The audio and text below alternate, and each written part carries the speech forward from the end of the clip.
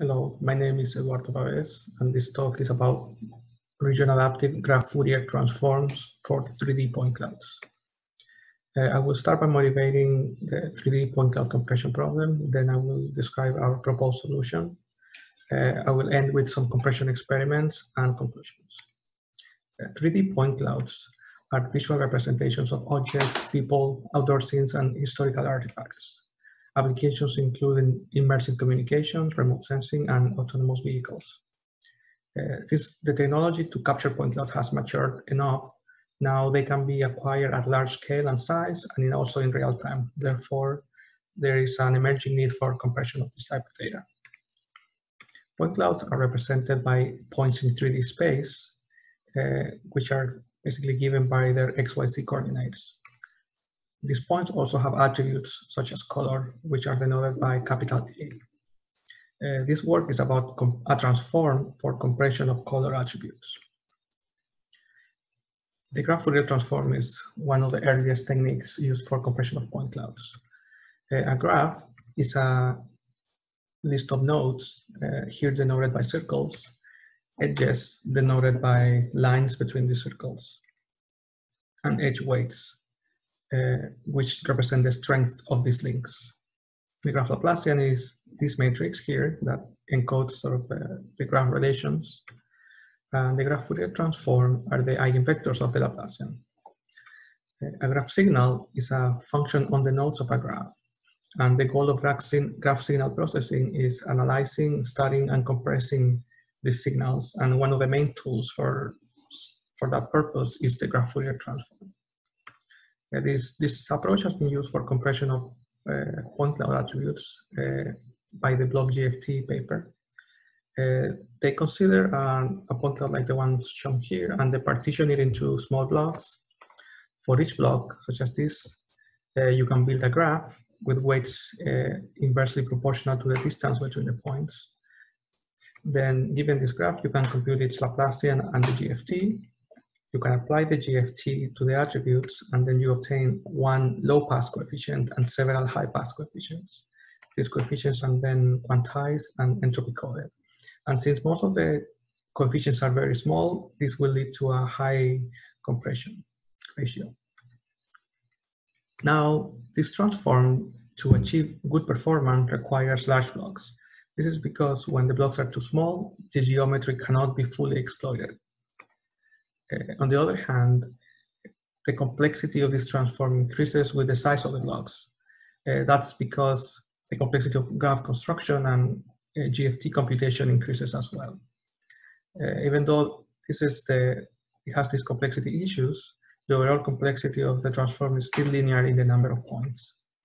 However, typical data sets, to achieve good coding performance, we need block sizes in the order of hundreds. The regional adaptive graph Fourier transform provides a multi-resolution representation for point cloud attributes. It's also orthogonal, has the zero DC property, which means that if the input to the signal is a constant attribute, then the Rgft will provide the sparsest representation. And also the complexity is almost linear in the size of the point cloud. The Rgft algorithm can be described as this and is inspired by the block GFT. We start with a point cloud at resolution L. We partition the points into blocks, and at each block we apply a block transform. For each block, you have a DC coefficient denoted by a red square and several high-pass coefficients. DC coefficients are grouped together, and then you can put these DC coefficients as attributes in a lower resolution point cloud, and then you can repeat the process. You can group them into blocks and apply this approach again. And then at the input of this iteration, you will have a high resolution point cloud, and at the end, you will have a lower resolution point cloud. Now, the main contribution of this work is a method to choose the multi-resolution approach, how to choose the multi-resolution, and also how to choose the block transform so that the full Rgft has the desired properties, which are complexity, which is achieved by exploiting the octree structure. Orthogonality can be obtained by choosing all the transforms to be orthogonal, or the block transforms to be orthogonal. And the zero DC property requires a little bit more work, and we will discuss it in the following slides. Now, the Rgft algorithm can also be described as a tree, where we start with a full resolution point cloud, and each point corresponds to a leaf. Inner nodes correspond to an intermediate resolution point cloud, and the root corresponds to a lowest resolution point cloud. This way, the algorithm will go from high resolution to low resolution, and will propagate, after applying the GFT to each block, it will propagate the DC coefficient to a lower resolution level. In this case, DC coefficients are represented by squares.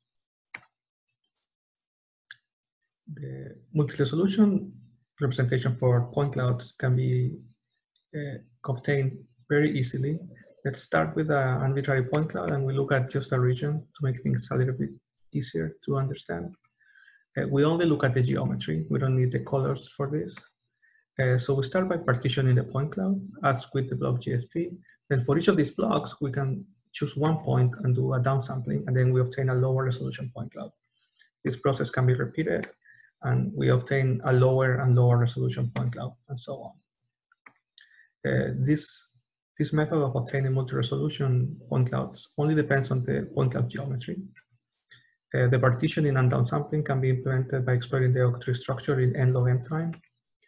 There are at most log n resolution levels, and these smaller point clouds are where we are going to put the DC coefficients as attributes. Now we show how to obtain the zero DC property. First, consider a constant or one signal, denoted here by a yellow signal.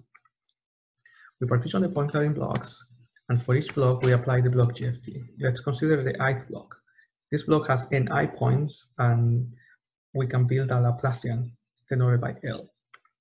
Since L times 1 is equal to 0, that means the all constant vector is an eigenvector of the Laplacian. Therefore, the DC coefficient is the inner product of the constant vector with this eigenvector, which is equal to the square root of ni. Since the eigenvectors are orthogonal, all the high pass or AC coefficients are equal to 0. As shown in the previous slide, we can obtain now a downsample version of this point cloud, and at each point we can assign a DC coefficient. And note that in the full resolution point cloud, all the signal looks constant, while in the lower resolution point cloud, the signal no longer looks constant. So if we try to repeat the process described before, basically partitioning the point cloud, looking at a block, for example, that block, now since the signal doesn't look or is not constant anymore, we need to take a different approach to achieve the zero DC property. So what we do is, let's consider let's denote by Aij the square DC coefficient of this block J. We define the Q vector like this, and a diagonal Q matrix like this, and we define the Q normalized Laplacian LQ as Q to the minus 1/2 times the combinatorial Laplacian computed as before, and times Q to the minus 1/2. The block transform, therefore, is given by the eigenvectors of this Q normalized Laplacian. What's interesting about this Laplacian is that its DC vector, it's given by Q to the 1/2 times a constant. Therefore, the DC coefficient is the sum of the QIs, and the AC coefficients are all 0. Now, the zero DC property of the full array GFT can be obtained if we apply this approach to all the blocks. So we compute a Q normalized Laplacian to all blocks and at all resolutions. Then if each DC coefficient is assigned a Q value, which represents its relative importance, then the Q values can be computed recursively using the multi-resolution representation. We can explain this using this example from a few slides ago. We assign the Q value at the highest resolution equal to 1 to all the points. Then if we want to compute the Q value of a lower resolution DC coefficient, we just add the Q values of the higher resolution points. And then we repeat this for the second block and for the third block. And now if we want to do it at the lowest resolution level at the root, we just add the Q values of the DC coefficients, and we obtain this. The verbose transform is closely related to two well-known transforms, the RAT and the block GFT. The regional additive hard transform can be seen as a special case of the Rgft, where all blocks have size 2, and also all transforms are separable. As we shown earlier, the block GFT corresponds to the one-level Rgft. In terms of complexity, Rgft and RAD have the same complexity, while the block GFT has linear complexity. In practice, however, the RAD is much faster, since the block GFT and the Rgft depend on the block size. In terms of coding performance, the block GFT and the Rgft are usually better because they exploit geometry information. The Rgft is, since it's a hybrid of both, allows us to explore other performance complexity trade-offs. Now I'm going to talk about attribute compression. We consider the 8i dataset of dynamic point clouds. This data has 4 sequences, and we will compress the colors in the YUV domain. For this, we use a standard transform coding scheme where we compare 3 different transforms, the RAT, the block GFT, and the Rgft. Everything else is fixed, so we use uniform quantization and run length golden rice entropy coder, which adapts to the statistics of the input. For the block GFT, we consider block sizes 2, 4, 8, and 16, and for the Rgft, for the first level, we use the same settings as the block GFT, and for the lower resolution levels, we set all block sizes equal to 2. Here we see results for the long dress sequence. We can see that for smaller block size, our proposed method outperforms the RAD by around half a dB. Moreover, for all parameters, the Rgft always outperforms the RAD.